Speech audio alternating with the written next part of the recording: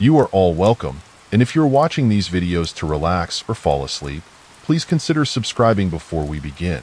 If you get carried away watching the videos, please take a moment to introduce yourself or simply say hello in the comments.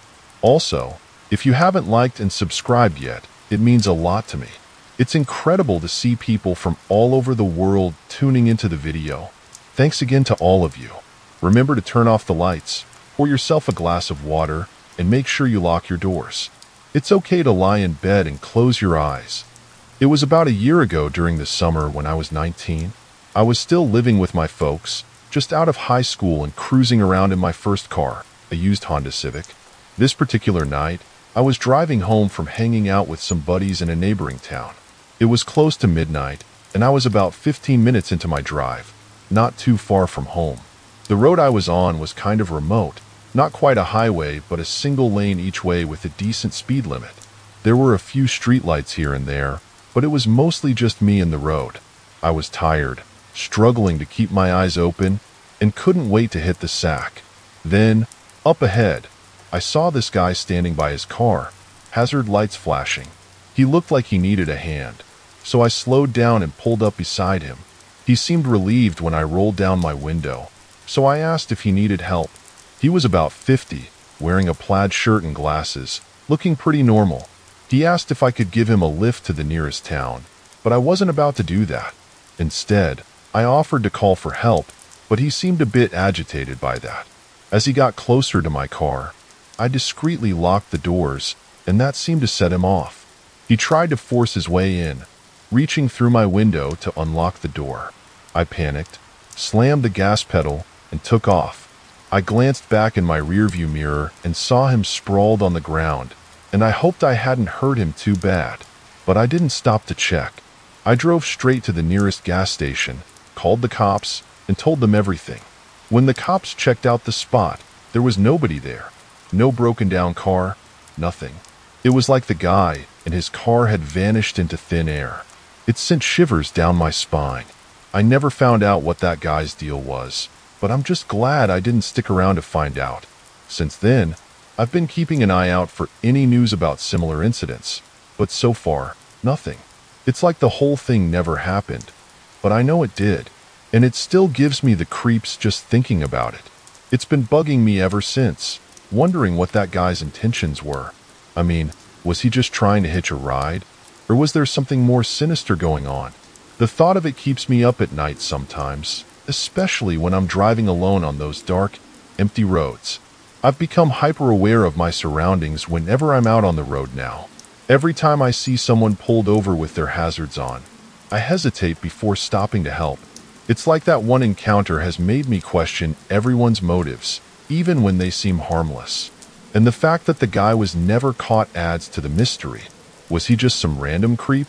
Or was there something more organized going on? Maybe he's out there somewhere, waiting for his next unsuspecting victim. I try not to let it consume me, but it's hard not to dwell on it. Every time I hear about a similar incident in the news, my mind goes back to that night. It's like I'm trapped in a never-ending cycle of paranoia and fear. But I guess all I can do is stay vigilant and trust my instincts. And maybe, just maybe, one day I'll find out the truth about what really happened that night on the road. Until then, I'll keep my eyes peeled and my doors locked. You can never be too careful out there.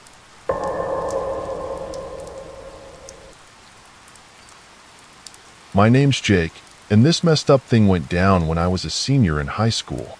I'm from West Tennessee, where we don't usually get a ton of snow, but when we do, it can really mess things up. So, this one time, we had snow on the ground, but the school decided to stay open anyway. I mean, seriously, it wasn't safe out there, but they thought it was no big deal. After school, I went over to my buddy Mike's place, and we were just chilling, playing some video games. When it got late, I figured I should head home. Now, the roads had gotten a bit better, but there was still some ice lingering around. As I'm driving home, I make this turn out of Mike's neighborhood, and suddenly, this car comes speeding over this blind hill, almost rear-ending me. I felt bad for pulling out in front of them, but they were going way too fast for the conditions. They honked, I waved, and I tried to shake it off. But here's where things get weird. That car that almost hit me? Yeah, they started tailgating me, brights blaring like they were on some kind of mission.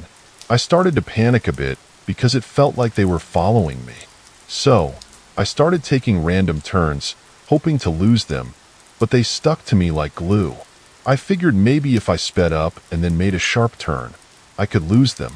But I hit a patch of black ice, and my car slid right into a ditch. And wouldn't you know it, those jerks stopped too. Next thing I know, they're dragging me out of my car and beating the crap out of me. I was curled up on the ground, screaming for them to stop, but they just kept laying into me. Finally, they got back in their car and took off, leaving me bruised and shaken. I managed to call my mom, who told me to call the cops. They showed up, but I didn't have much to tell them. Just that these two guys in a sedan had followed me and then jumped me when I crashed. To this day, I still don't know who those guys were or why they targeted me. But one thing's for sure, if I'd just gone straight to the police station instead of trying to shake them, maybe things would have turned out different. The whole ordeal messed me up pretty bad. I couldn't shake the feeling of being watched or followed, even when I was at home. Every car that passed by made me jump, thinking it might be those guys coming back for round two. I started having trouble sleeping, replaying the attack over and over in my head. I felt so helpless, lying there in the ditch while they kicked and punched me. And the worst part was not knowing why they did it. What did they want from me? Was it just some sick thrill? I tried to go back to school, but I couldn't focus. Every noise in the hallway made me jump, thinking it might be them. I was paranoid, constantly looking over my shoulder, wondering if they were watching me. My parents were worried sick, and I could see the fear in their eyes every time they looked at me. They wanted to help, but there was nothing they could do to make me feel safe again. I thought about going to therapy, but I was too ashamed to talk about what happened. I felt like I should have been able to handle it, like I was weak for letting it get to me. But the truth is, I was scared out of my mind, and I didn't know how to cope. Eventually, things started to get better. The bruises healed, and the nightmares became less frequent. But I'll never forget that feeling of terror, knowing that at any moment, those guys could come back and finish what they started. I don't know if I'll ever truly get over what happened that night, but I've learned to be more cautious, to trust my instincts, and to never underestimate the darkness that lurks in the world.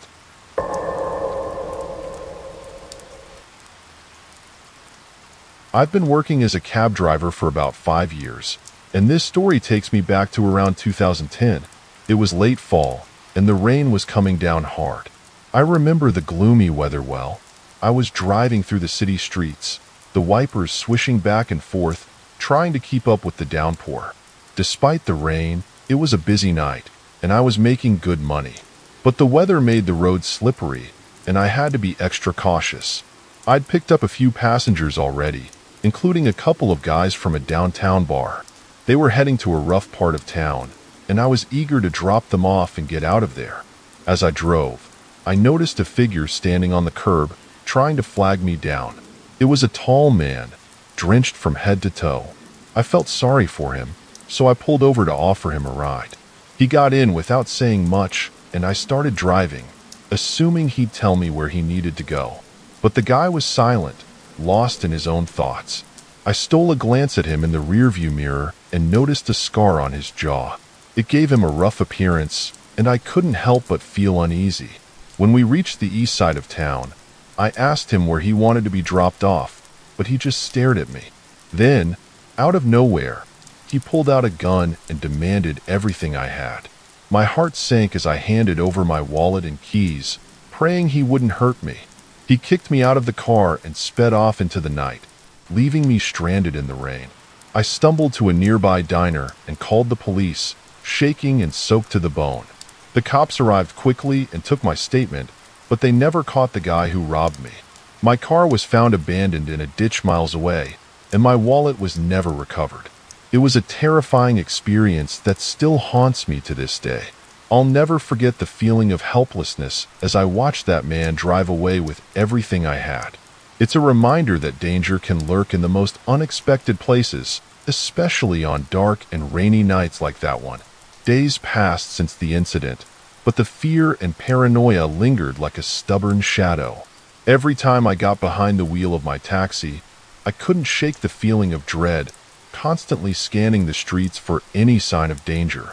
The rain continued to pour, adding to the oppressive atmosphere of the city. It felt like the world was closing in on me, suffocating me with its darkness and uncertainty.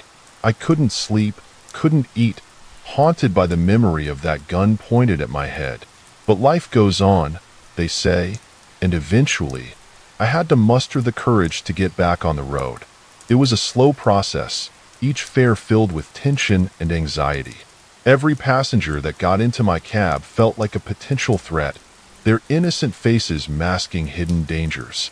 I tried to push through the fear, reminding myself that not everyone was out to get me.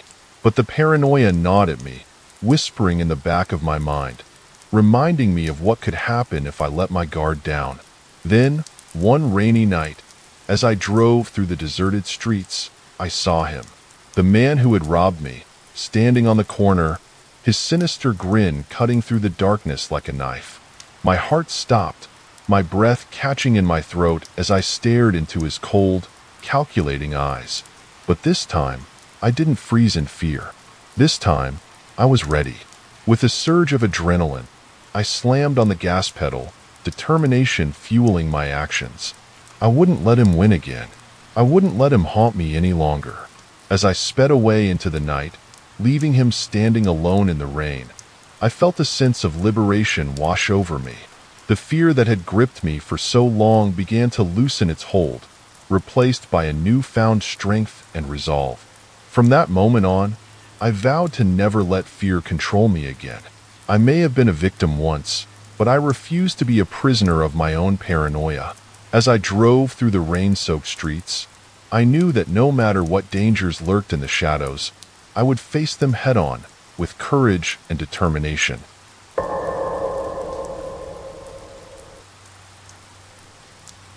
This happened a couple of years back when I was still grinding as an Uber driver. I mostly worked the night shift in my town, which ain't exactly the safest place after dark, you know? Anyway, it was one of those misty, eerie nights when the fog rolls in and everything feels kinda off. Around 11 p.m., when I was thinking about calling it a night, I got a ride request from someone named Jake. It wasn't too far from where I was, so I figured, why not? I pulled up to the pickup spot, and this dude, Jake, hops into my back seat without saying a word. "Hey, Jake," I said, trying to be friendly, but this guy just sits there, silent as a grave. Whatever, I thought, maybe he's just not in the mood for chit-chat. The destination Jake entered was some weird set of coordinates out in the boonies. Red flag, right? But I shrugged it off and started driving. As we got farther from the city lights, I couldn't shake this feeling that something was off about Jake. Then, we reached this deserted spot out in the middle of nowhere.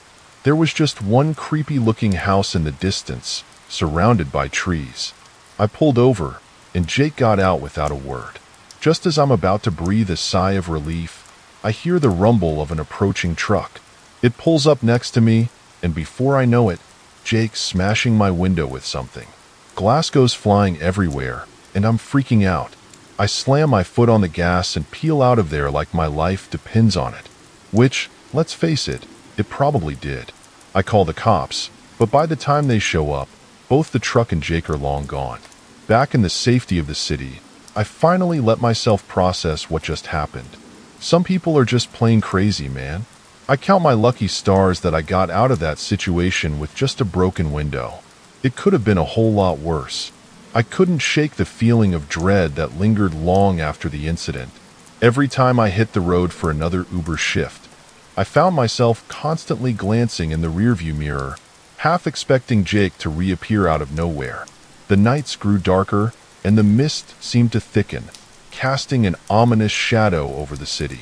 It was as if the darkness itself was conspiring against me, waiting for the perfect moment to strike. Then, one chilly evening, it happened. I picked up a passenger named Sarah, a young woman in her early 20s. She seemed friendly enough, chatting away about her night out with friends. But as we drove deeper into the night, a sense of unease crept over me. We reached a desolate stretch of road on the outskirts of town, and Sarah suddenly fell silent. I stole a glance at her in the rearview mirror, and that's when I saw it. The same cold, vacant look in her eyes that Jake had worn. My heart began to race as Sarah directed me to a secluded spot, far away from any signs of civilization. I knew then that something was terribly wrong. With trembling hands, I reached for my phone, ready to call for help. But before I could dial, Sarah's demeanor shifted. Her eyes glinted with malice as she turned to me, a wicked smile spreading across her face. In that moment, I realized I was trapped, alone with a stranger whose intentions were anything but benign. With a surge of adrenaline, I floored the gas pedal, determined to escape this nightmare. The engine roared to life as I tore down the empty road, leaving Sarah behind in a cloud of dust and uncertainty. I didn't stop driving until I reached the safety of the city limits, where the warm glow of streetlights welcomed me home. But even as I stepped out of my car, I couldn't shake the feeling that I had narrowly escaped a fate far worse than a shattered window. From that night on, I vowed to trust my instincts and never let my guard down. For in the darkness of the night, there are secrets that lurk just beyond the glow of the streetlights, waiting to ensnare the unwary. And I, for one, refuse to become their prey.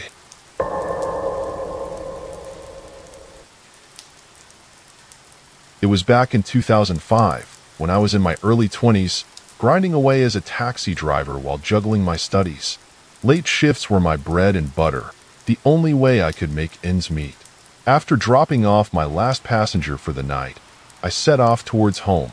There was this new housing development along my route, all posh and upscale.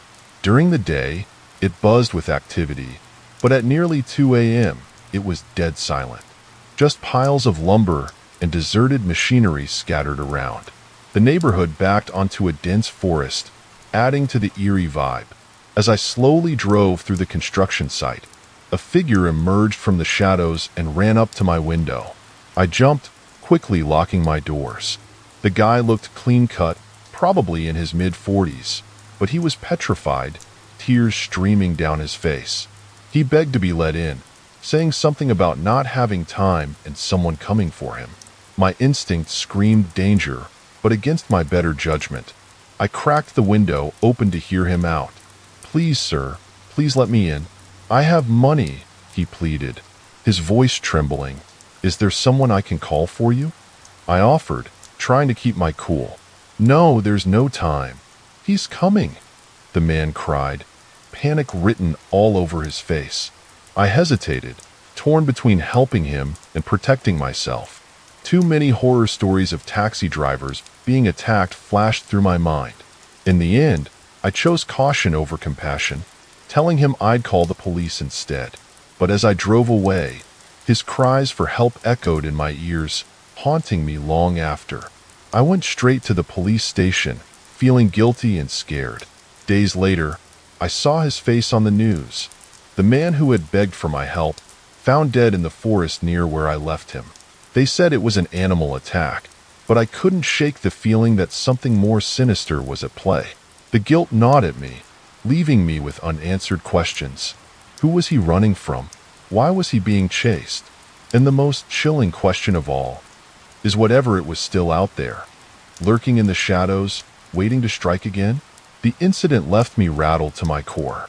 Every night, as I navigated the city streets, I couldn't shake the feeling of being watched. The memory of that terrified man haunted my dreams, his desperate pleas echoing in my mind. I became paranoid, constantly checking my rearview mirror, expecting to see something lurking in the darkness behind me. Even the smallest noise made my heart race, my nerves on edge. I tried to push the thoughts aside, convincing myself it was just my imagination running wild. But deep down, I couldn't shake the feeling that something sinister was lurking in the shadows. Then, one fateful night, it happened. I was parked in a dimly lit alley, waiting for my next fare, when I heard a low, guttural growl emanating from the darkness. My blood turned to ice as I peered into the abyss, searching for the source of the sound. But there was nothing there. just the eerie stillness of the night. I tried to convince myself it was just a stray dog or a trick of the wind, but deep down, I knew better. Whatever had taken that man was still out there, lurking in the shadows, waiting to strike again. From that moment on, I lived in constant fear, always looking over my shoulder, afraid to let my guard down for even a moment. And as the days turned into weeks and the weeks turned into months, I couldn't shake the feeling that I was being hunted, that I was next on its list.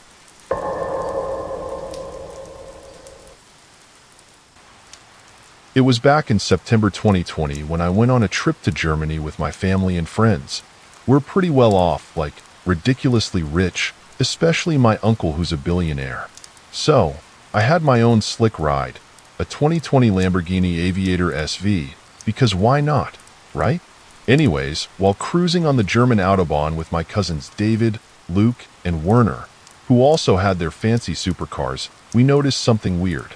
David, who was driving a Ferrari SF90, suddenly vanished from the group. Like, 1 minute he was there, and the next, poof, gone. We freaked out, obviously. I mean, how does someone disappear while zooming at 250 kilometers per hour? It didn't make sense. So, we did the only logical thing. We turned our cars around and went looking for him. We even ventured into the woods next to the highway, calling out for David. But here's where it gets really freaky. Every time we heard his voice crying for help, it sounded like it was moving farther away from us. It was like he was there, but not really. And trust me, it sent shivers down our spines. We searched for days, but found nothing except David's Ferrari, completely intact, as if nothing happened. It was like he vanished into thin air, leaving behind his car and all our unanswered questions. The whole thing spooked us to the core. Even now, in 2022, I still can't shake the feeling of dread. It's like something out of a horror movie, but it really happened. And the scariest part? We still have no idea what happened to David. Years have passed since that eerie night on the Autobahn, but the mystery of David's disappearance still haunts me. Despite all efforts, no trace of him has ever been found. It's like he vanished into thin air, leaving behind only questions and a lingering sense of dread. Sometimes, when I'm alone at night, driving David's Ferrari, I can't help but wonder what really happened to him. Was it some sort of glitch in reality, a freak accident, or something more sinister? The uncertainty gnaws at me, eating away at my peace of mind. I've heard all sorts of theories over the years, from alien abductions to supernatural occurrences, but none of them provide any real answers. The truth is, David's disappearance remains one of the greatest mysteries of my life. But amidst the uncertainty, one thing remains certain. I'll never forget the chilling sound of his cries for help echoing through the darkness, haunting me to this day. And until the truth is uncovered, I'll continue to hold on to hope that one day, we'll find out what really happened to him.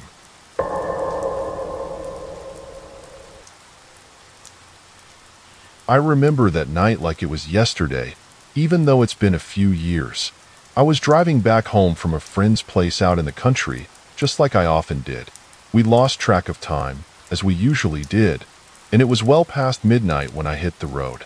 Now, the thing about the road to my house is that it's dark. I mean really dark. No streetlights, no nothing. Just you, your headlights, and the eerie silence of the night.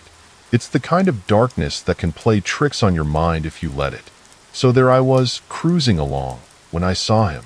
A man standing by the side of the road, waving at me with a friendly smile. Normally, I wouldn't think twice about stopping for someone, but this was different. It was late, I was alone, and he was a stranger, but he seemed harmless enough. So I pulled over and rolled down the window. "Hey there, ma'am. Sorry to bother you, but could I trouble you for a ride into town?" he asked, his voice as smooth as butter. I hesitated for a moment, but then I figured, why not? People in the country help each other out, right? So I nodded and told him to hop in. We chatted for a bit as we drove, and he seemed like a decent enough guy. But then, out of nowhere, he dropped a bombshell. "I'm terribly sorry, ma'am, but I'm going to need to take your car," he said, his voice calm but firm. I couldn't believe what I was hearing. "What are you talking about?" I asked, my heart racing. But before I could protest any further, he pulled out a gun and pointed it at me. My whole body went numb with fear as I realized what was happening. I didn't argue. I just got out of the car and watched as he drove away into the night, taking my car and my phone with him. It took me a while to find help, but eventually, I flagged down a police car and told them what had happened. They said the guy matched the description of a wanted criminal who'd been robbing people at gunpoint in the area. I couldn't believe it. The man who seemed so polite and friendly had turned out to be a dangerous criminal. It made me question everything I thought I knew about helping others. But in the end, I realized that you can't let fear dictate your actions. You still have to be kind and compassionate, but you also have to be smart about it. You never know who might be hiding behind a friendly smile. After that night, I couldn't shake off the feeling of betrayal and vulnerability. It haunted me, making me question every stranger's intentions and second-guessing my own instincts. I felt like I had lost a piece of my innocence, my trust in humanity shattered by one terrifying encounter.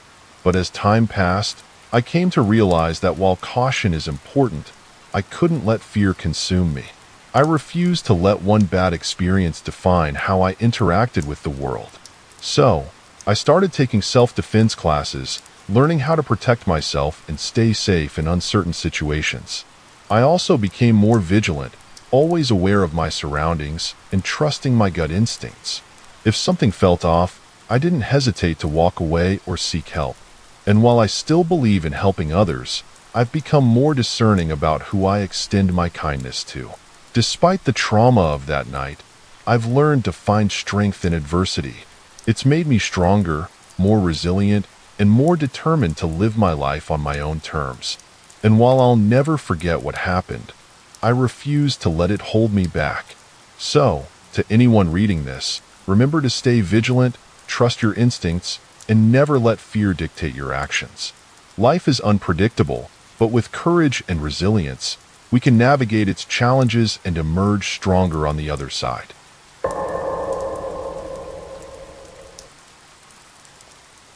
After that harrowing experience, I couldn't shake off the feeling of dread that lingered. It was a few years ago, back in September 2018, when I was leaving work late one rainy night. I worked at a fast food joint on the outskirts of town, a good 45-minute drive from my place.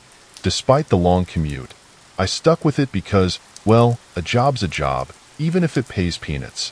The rain had turned the roads into a slippery mess, and visibility was poor. As I made my way through the rural part of town, I noticed there weren't many cars around. I let my foot off the gas a bit, trying to navigate the wet roads cautiously. Suddenly, I saw a pair of red brake lights up ahead. I hit the brakes hard, but it was too late. I rear-ended the car in front of me as it was turning onto one of the country roads. I knew I messed up big time. My heart sank as I pulled over, knowing this was going to cost me. The other driver didn't come out right away, so I waited nervously in my car. When he finally emerged, I could see he was bleeding from a cut on his face caused by the accident. But instead of being angry, he was oddly calm about it all. "It's just a scratch, buddy. Don't worry about it," he said, dismissing the damage. But I knew better. I insisted on calling the police, which seemed to set him off. He got aggressive, invading my space and pressuring me to back down. With his demeanor and the fact that he was armed, I felt like I had no choice but to comply. As he drove off, I made sure to memorize his license plate, a gut feeling telling me something wasn't right. When I called the police, they ran the plate and discovered the car was stolen, linked to an armed robbery. It sent shivers down my spine, realizing I narrowly avoided a dangerous situation. But I knew I had to do my part to help catch this guy. So, despite being exhausted, I went to the police station to give a description. It was a scary ordeal, one that made me question my trust in strangers and my own judgment. But it also taught me the importance of staying vigilant and trusting my instincts, even when things seem off. And while the monetary cost of the accident was steep, it paled in comparison to the potential danger I avoided that night. As I sat in the police station, recounting the events of that terrifying encounter, I couldn't shake the feeling of unease that gnawed at me. The officer taking my statement listened intently, jotting down notes as I spoke. It was comforting to know that they were taking the situation seriously, but I couldn't shake the lingering fear that the man might come back for revenge. After giving my statement, I returned home, but sleep eluded me. Every creak of the floorboards and rustle of the wind outside made my heart race. I couldn't shake the image of the man's face, his calm demeanor contrasting sharply with the underlying threat he posed. The days that followed were filled with a sense of paranoia. I found myself constantly checking the locks on my doors and peering out the window at the slightest noise. My once mundane routine felt like a game of survival, with every stranger I encountered sending a jolt of fear through my veins. Despite my best efforts to move on, the trauma of that night lingered like a shadow, casting a pall over every aspect of my life. I couldn't shake the feeling that I was being watched, that the man from the accident was lurking just out of sight, waiting for the perfect moment to strike. Months passed, and with each passing day, the fear began to fade. I tried to convince myself that it was all in my head, that I was letting paranoia get the best of me. But deep down, I knew that the threat was real, that the man who had terrorized me that night was still out there, biding his time. Then, one evening as I returned home from work, I noticed something out of place. The door to my apartment was slightly ajar, a cold draft whispering through the crack. My heart pounded in my chest as I cautiously pushed the door open, ready for whatever horror awaited me on the other side. But to my relief, the apartment was empty. There were no signs of forced entry, no indication that anyone had been inside. I searched every room, every corner, but found nothing out of the ordinary. It was as if the whole thing had been a figment of my imagination, a manifestation of my deepest fears. But as I lay in bed that night, the feeling of unease returned with a vengeance. I couldn't shake the sense that I was being watched, that the man from the accident was still out there, waiting for his moment to strike. And as I drifted off to sleep, the sound of approaching footsteps echoed in my mind, a chilling reminder that some nightmares never truly end.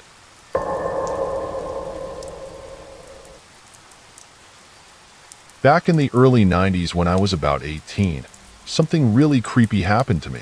See, I was super into cars back then, and I had this sweet 1979 Z28 Camaro with T-tops. One summer evening, my friend Jenny and I were cruising around the main street of a neighboring city, just looking for something to do. As we were driving, I noticed this small red truck following us from a distance. At first, I didn't think much of it, but then I realized it had been tailing us for a while. I mentioned it to Jenny, and we both started feeling a bit uneasy. I tried to shake the truck by pulling into a driveway, but it just pulled in a few car lengths behind us. We tried a few more times, but it kept following, always staying the same distance back. Getting creeped out, Jenny and I decided to head towards home, thinking the driver would give up. But he didn't. He just kept following us, and it was getting late. We didn't want to lead him to our homes, so I suggested driving to the nearest police station. But then Jenny did something crazy. She grabbed the steering wheel and veered the car sharply to the right, nearly causing us to crash. I was freaking out, trying to keep control of the car, while Jenny insisted we couldn't go to the police. As we waited at a red light on a one-way street, the truck pulled up next to us. And that's when I saw him. The guy from the truck was standing outside his car, completely naked. It sent shivers down my spine. I floored it when the light turned green, and we sped away. But the guy kept following us. We drove all over town, trying to lose him, until finally, we managed to shake him off in the countryside. When I saw the news a few weeks later about the police searching for a guy in a small red truck, I couldn't help but wonder if it was the same creep who had been following us that night. It still gives me chills just thinking about it. The whole ordeal left me shaken, and I couldn't shake off the feeling of unease for weeks after. Every time I got behind the wheel, I couldn't help but glance nervously in my rearview mirror, half expecting to see that red truck following me again. Despite the lingering fear, I never told my parents about what happened. Maybe I didn't want to worry them, or perhaps I was afraid they wouldn't take me seriously. Either way, it felt like my own dark secret, one that I carried with me wherever I went. As time passed, I tried to put the incident behind me and focus on my day-to-day life. But every now and then, I'd catch myself wondering about that man in the red truck. Did he ever get caught? And if he did, what was his motive for following us that night? Even now, decades later, the memory of that terrifying encounter still haunts me. It serves as a constant reminder to trust my instincts and be vigilant, especially when out on the road alone at night. Because you never know who or what might be lurking in the shadows, waiting to strike.